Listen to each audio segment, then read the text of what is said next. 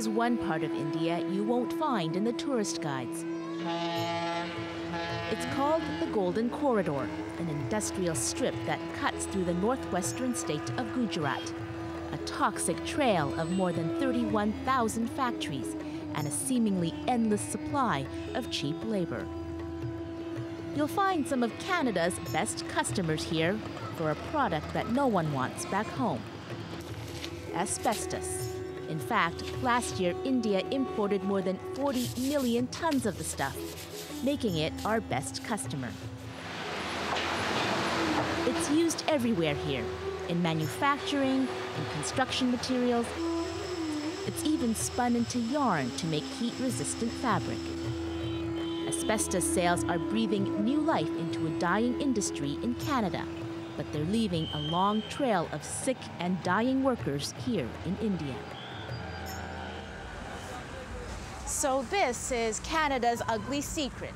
We stopped using asbestos in our own country because we know it kills, but we're happy to sell it to developing and third world countries where we know health and safety regulations are much less stringent. More than 40 countries around the world have banned asbestos, but not Canada. In fact, we're the last country in the developed world to still sell it. It's what some are calling foreign aid in reverse. In the teeming slums of Ahmedabad, it's known simply as the breathing disease. Most people here know someone who has it. It's a lower class area, and I saw that even the temples had asbestos roofs. Gopal Krishna is an activist who has been pushing for a ban on asbestos in India. He's taken us into the slums to meet some of the people who have been working with Canadian asbestos. Workers now sick and dying. People like Jaigan Budar. He used asbestos to line the boilers at the city's electricity plant. No one ever told him it was dangerous. Narayan Prasad and his wife, both dying from asbestosis. She got it from washing the dust off his clothes. Chinnapanan Chinnakanu. He can't afford to quit his job. He needs the money to buy medication. And Mangbai Patel. Doctors tell him he only has months to live. Not one of the workers we met with knew they were handling a product that could kill them. This trade is not stopped. There is no way asbestos diseases can be stopped. And I tell you, our estimates are that in days to come, once the documentation happens, India will break the Guinness Book of World Records for asbestos diseases. Because there is hardly a place in India which is not asbestos-laden. There is not a single private building, not a single public building which is not asbestos-laden. In fact, they are preparing for the epidemic they know is coming by opening clinics like this one. It's being built just to treat respiratory diseases. The X-ray plant. The X-ray. Dr. T.K. Joshi is one of the foremost experts on asbestos-related disease in India and the world. He says Canada should be helping treat patients, not create them. My message to Canadian government is to become a leading light in opposing the use of all sorts of asbestos. Because when some generations down, the Canadians will read about their own history, they are going to ask themselves, how come such a government, such an enlightened government could be so apathetic and so insensitive. The town of Thetford Mines used to be the center of asbestos mining in Quebec's eastern townships. Built by a once booming industry, it now lives largely in the shadow of its past. On the city's outskirts, the Black Mine, the only fully operational asbestos mine left in the country. It's owned by Lab Chrysotile and now employs fewer than 500 people, a far cry from the days when 17 mines employed thousands, and Canada was the biggest exporter in the world.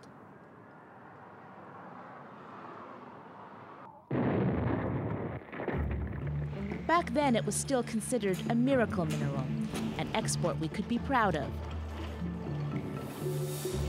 But by the 70s, what some had suspected all along was now common knowledge. The miracle mineral was actually one of the greatest industrial hazards ever known. The markets in the Western world dried up quickly as thousands of Canadians died of asbestosis and other related diseases. So the industry went looking for new customers in developing and third world countries. Every other developed country has given up on the habit. Why are we the last? Why are we at the back of the class? Amir Adaran is on the editorial board of the Canadian Medical Association Journal, and he's also the Canadian Research Chair in Global Developmental Policy at the University of Ottawa. The CMA Journal recently published an editorial he co-wrote, calling for Canada to ban the export of asbestos.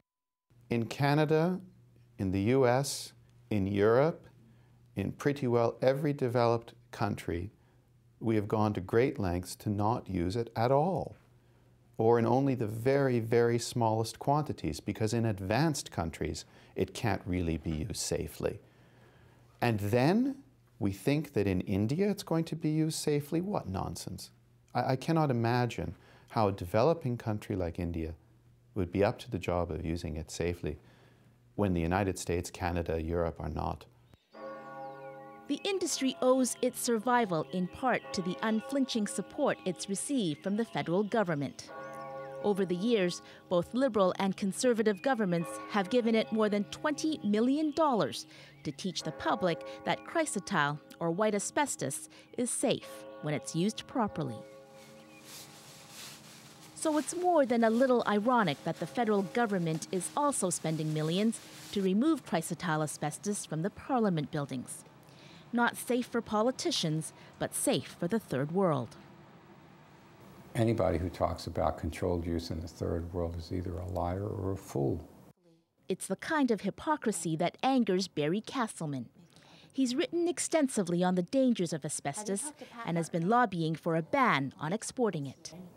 Well, the Canadians have provided one vital thing for the global asbestos industry, and that is a propaganda machine and a respectability at the international level. It's a quasi-criminal industry. They know they're killing people. They know it's not safe. But they also know that there's money to be made as long as they can avoid the costs of prevention and compensation. The organization that receives those tax dollars is called the Chrysotile Institute, named after the only kind of asbestos that's still mined anywhere in the world. It's supposed to educate people and the media on safe ways to handle asbestos. But its president, Clement Godbout, seen here a few years ago in a Radio-Canada documentary, would not return our calls. If he had, here's what we might have asked him. What exactly does the Chrysotile Institute do with the tax dollars it receives?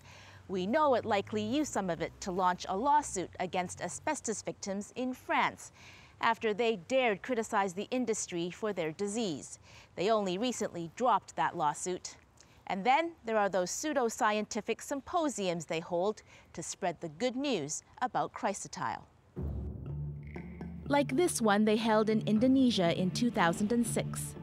The asbestos industry's favorite researcher was there, but not a single scientist presenting peer-reviewed studies was invited or allowed to attend. The federal government was a prominent sponsor, holding a cocktail party for invitees. Canada's diplomats and Canada's embassies have been used to wine and dine potential customers for Canadian asbestos. Our diplomatic corps are selling asbestos with morals lower than a used car salesman. They essentially shill for the industry. And what their role is to expand the market so Canada can export more asbestos. They really are merchants of death. It's as simple as that. The industry and the Canadian government's position on selling asbestos to countries like India rests on one premise: that even though asbestos can cause cancer and other diseases, it is safe so long as proper safety precautions are taken. That's what brought us to India, to see if that's true. The power plant and the Ahmedabad cement factory are both big consumers of Canadian asbestos. And nobody called me back. I was in... Give us your number also. Neither would allow us in. The signs outside the Eagle India textile factory did not look good. Piles of loose asbestos, waiting for a breeze to carry it through the neighboring slums. But the owner invited us in to have a look. He wouldn't agree to do an interview. He's still waiting for his operating permit from the government. Proud to be a good customer, he pointed out the bags of Canadian asbestos piled high inside. And printed on those bags a warning in English and French to avoid creating dust and to wear proper respirators when handling the product. But the workers wore no protective clothing at all. Some had only a bandana tied over their noses. It was in their hair, their clothes, and most certainly their lungs. In conditions like this, under Canadian safety regulations, nothing less than a full respirator with a separate air supply would protect these workers from the poisons in the air. Grim? Yes. Unusual? No, says Gopal Krishna. Chrysotile asbestos, if it is safe, why is it not used in Canada? Why is it that the House of Commons gets decontaminated of chrysotile asbestos? Use it safely in Canada and then preach to the world that it can be safely used. This is height of hypocrisy, that you don't use it yourself and tell others to use it safely. That's the kind of thing that'll probably give you asbestosis 5 to 10 years from the onset of exposure. These countries, their infrastructure is being built out of something that's lethal. And these buildings they're putting up now are going to be around for 100 years. And every time somebody has to do renovations on these buildings, they're going to be creating dust that could cause death and disease to the people who do the work, to the people that live in the buildings and work in the buildings. The Ministry of Natural Resources is responsible for the industry. We tried a number of times to get an interview with the minister, Lisa Ray, but she said no. Then we tried Public Works Minister Christian Paradis, who's riding the remaining mines fall in. His press secretary stopped returning our calls. We thought we had an interview with the president of the last operating mine, Simon Duparet, but when we got to the mine's offices in Thetford, Quebec, he had changed his mind. So he's saying no. He doesn't want to be part of my story. No. There are those who say leave the industry alone and it will die a quiet death on its own, and that may be the government's strategy. After all, why risk losing votes in Quebec over something most Canadians don't know about? But then we found this, an ad from a Canadian mining company on an international trade website, looking for investors to help mine a 30 million ton deposit of very high quality asbestos fiber in the same region of Quebec close to Thetford. When we called, the president of the company said there was no interest and they are focusing their efforts on mining gold.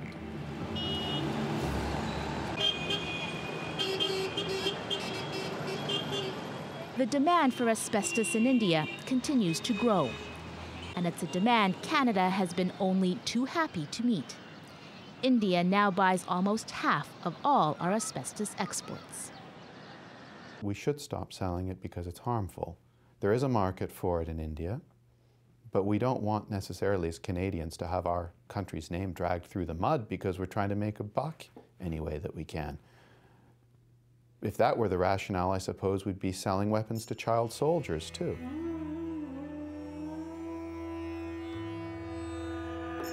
But even if Canada stopped exporting asbestos today, it will likely be too late for these workers in the Eagle India textile factory.